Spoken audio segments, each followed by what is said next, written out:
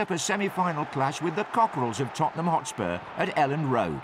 The Londoners were hot favourites ahead of the game, but Joe's Royal Blue Army tore the form book to shreds. Everton have got it!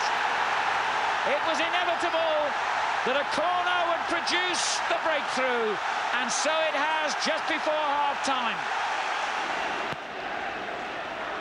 There's a poor goal kick by Walker, and it's gone straight to right out. He could score. So could Stuart. He has. It's 2-0.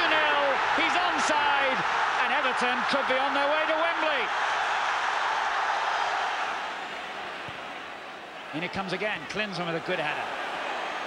Sheringham goes down, and the referee's given a penalty. And Klinsmann has the chance to bring Spurs back into it. And has.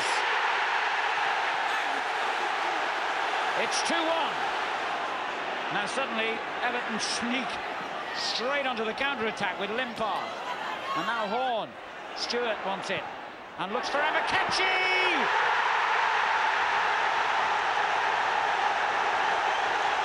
The substitute puts Everton into heaven again.